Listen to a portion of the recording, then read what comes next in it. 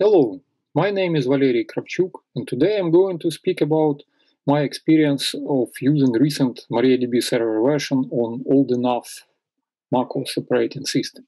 I work as a principal support engineer for MariaDB Corporation, and I often have to work on different kinds of performance problems, deal with bugs, and even though MariaDB Server at the moment is not formally supported at macOS, I still would like to use the hardware I've inherited basically from my daughter, who had got a new MacBook Air M1 based.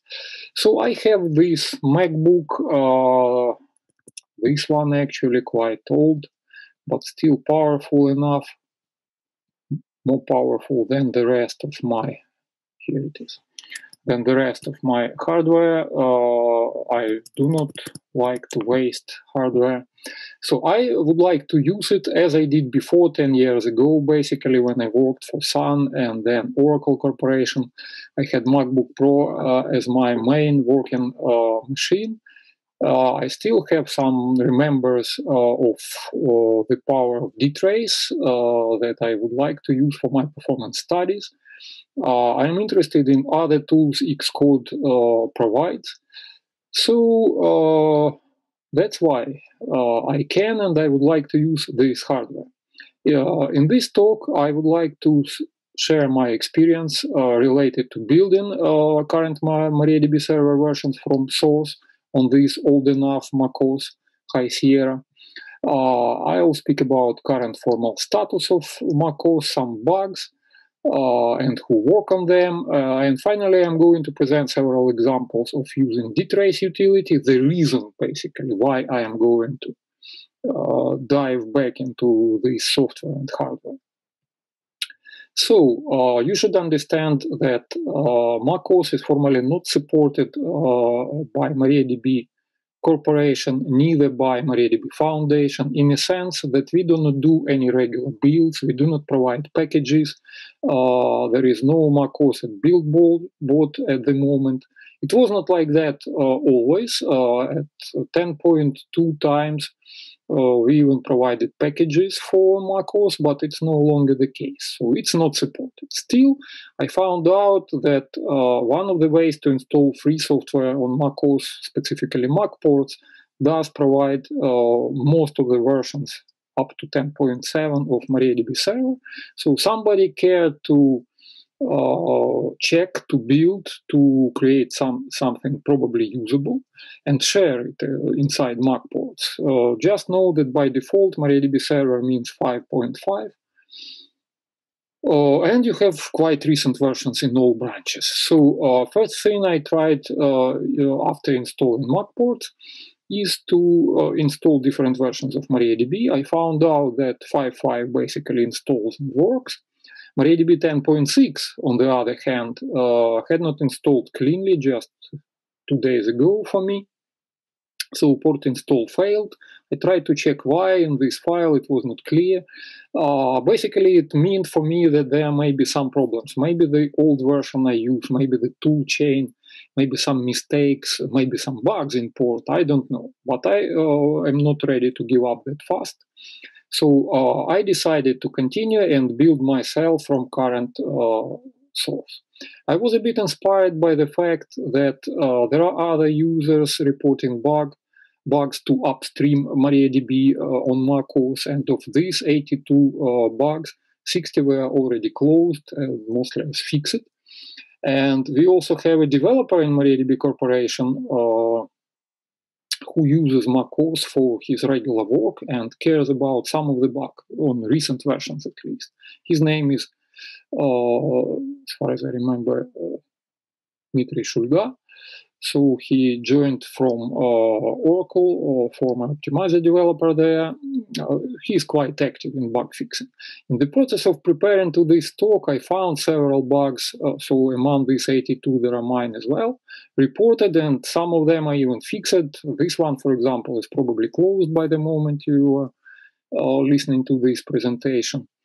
So it's a live ecosystem, and it makes sense to join. Before building MariaDB from GitHub source, one has surely to install Xcode. The one that matches your macOS version. The first problem for me was that as my macOS, I upgraded it a bit, but it's still old. The latest and greatest Xcode installed, but does not work there. So I had to find out somewhere which version to install. It was 9.4 probably, point something, providing Clang 10.0. You have to decide about the tool chain for other tools for building open source software. You can build everything from source yourself, but if you care to start faster, you need to rely on some ready-to-use software. It can be either Homebrew or MacPorts. For historical reasons, I decided to proceed with MacPorts. One day, maybe I'll try with Homebrew as well. So you have to install things like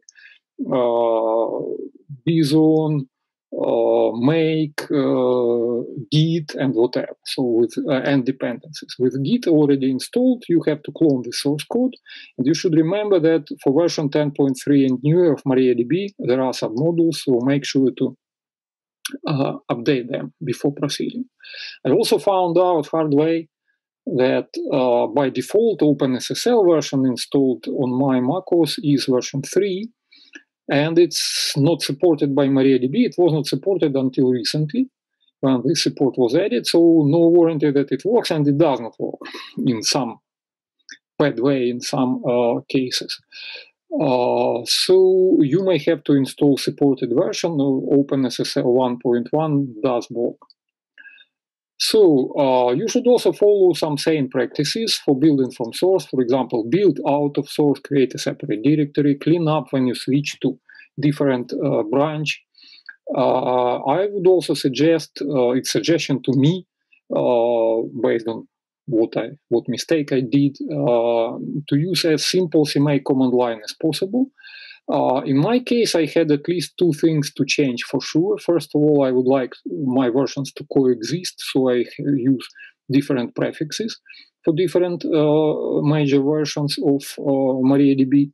And another reason why I but decided to proceed with macOS as well, is to use DTrace there and to use all the features for DTrace we have in the source code still, specifically user-defined static DTrace probes.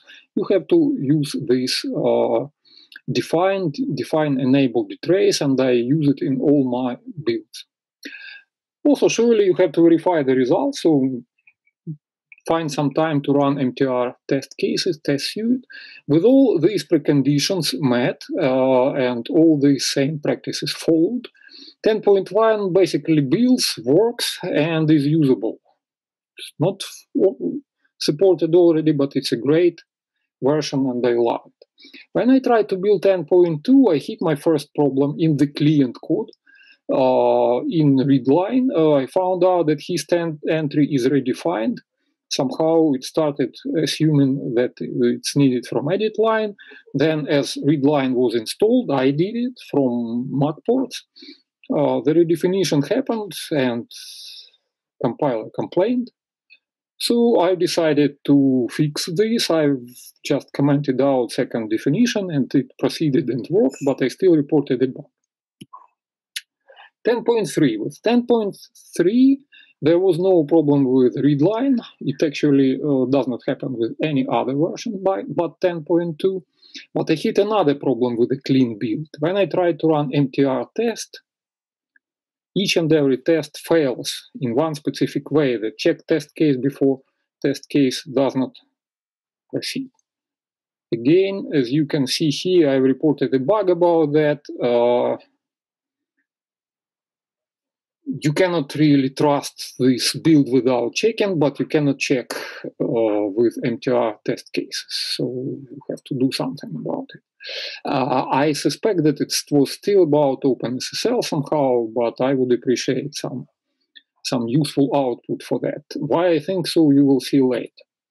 So other than test cases, assuming that I do not run them, I just check myself.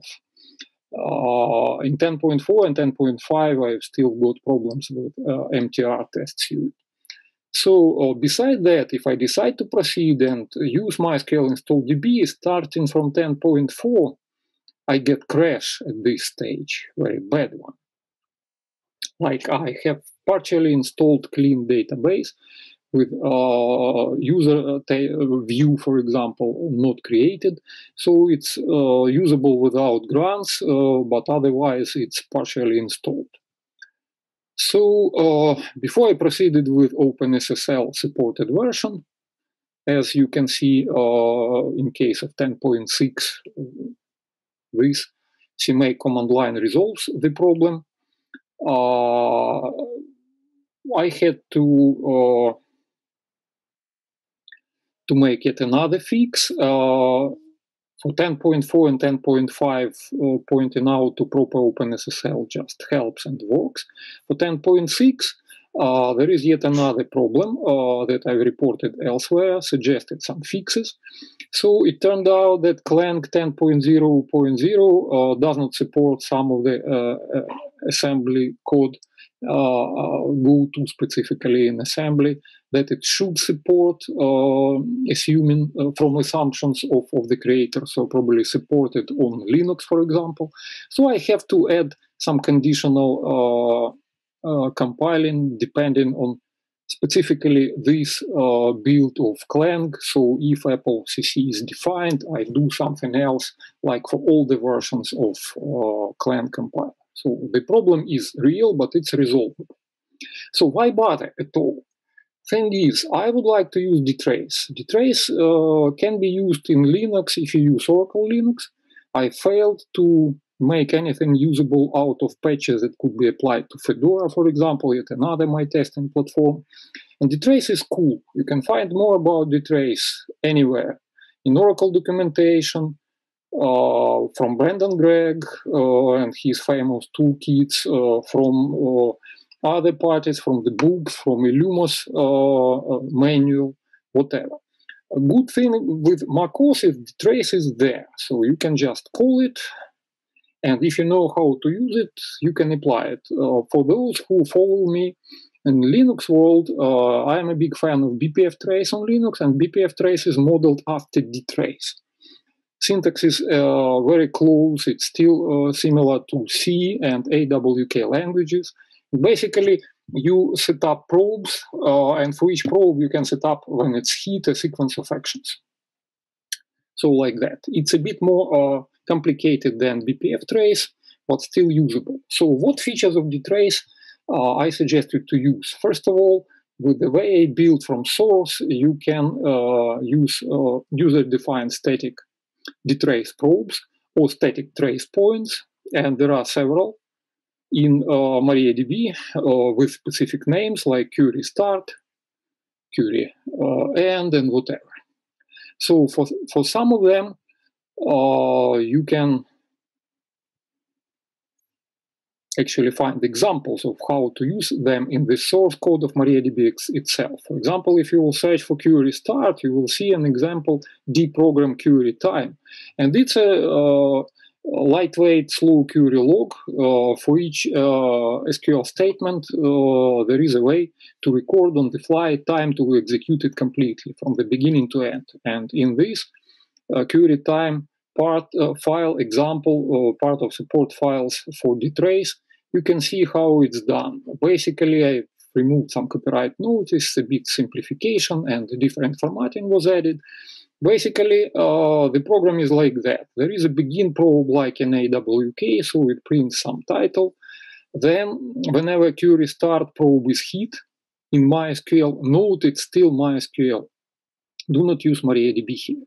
Nobody changed the probes for MariaDB from those in MySQL 5.6 that we inherited and still keep. So we remember the text of the query, basically that, and when it started and when it ends, we print the query itself, thread that started it, it's who, which database the query is running against, and we print time in milliseconds, as far as I remember, to get some useful output. Besides static probes, you probably, again, if you follow me, you know that I'm a big fan of dynamic tracing. So my idea is that with BPF trace, with Linux dynamic tracing tools, with some impact surely and some problems, I can add dynamic probe, some action that is triggered whenever we hit every other line in the code. At least it's really easy to do, even with perf for quite more than 10 years already in Linux, whenever you enter the function and exit from the function. So one of the first things I want to remember, recall, or find out about DTrace is how to repeat this. So how to add user probes for specific functions. And I found out that it's really easy. Consider this simple D program, user func point D, that will show in indented way. So it's like a tree of calls. Entry, it's entered to specific function. Return, it's return from specific functions. I do not care yet. I do not know yet. I don't remember yet how to present arguments of functions, how to deal with return value, but at least I can trace everything dynamically. So with such a simple program, I've decided to trace every function in the process that is actually MariaDB on my macOS, every function, because I have a star here, and trace everything while running, I don't remember, probably a simple load, not a sysbench, traced every function, and it worked. And I had more than 450,000 probes. So these are a number of different functions.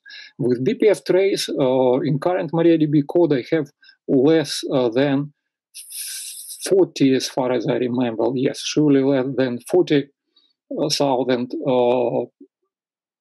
potentially probable functions on Linux. And when I tried to do a test coverage check with BPF trace on Linux, it failed miserably on my hardware with that many probes. Here it just works.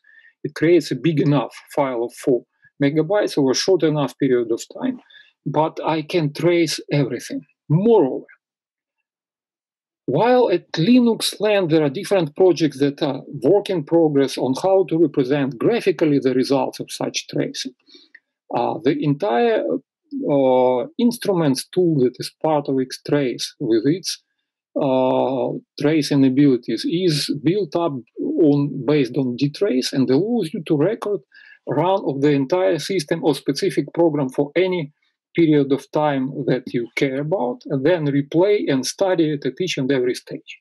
I am just a lame user of instruments for a couple of days, but I've already started to use it against MariaDB, and I see some promising results. In any case, I am also able to add my own DTrace probe, so I can record whatever I need and still use this ability of graphical user interfaces on top. I'm really excited about this part. So to summarize, what's next? I have to recall and study DTrace internals, re-implement and recheck all Linux BPF trace scripts I have. And from what I see that DTrace scales better, I have huge hopes that the impact may be smaller, or I can use more probes, or I can trace more log calls maybe specifically with such a simple tool. I also need a tool chain, and I already have it. I have run in sysbench and everything built from sources. The idea is to study some of my MariaDB server performance problems I hit in my practice on macOS, where we seem to have a good enough or maybe better instrumentation than on any Linux. I started to provide patches for some of the bugs that I reported.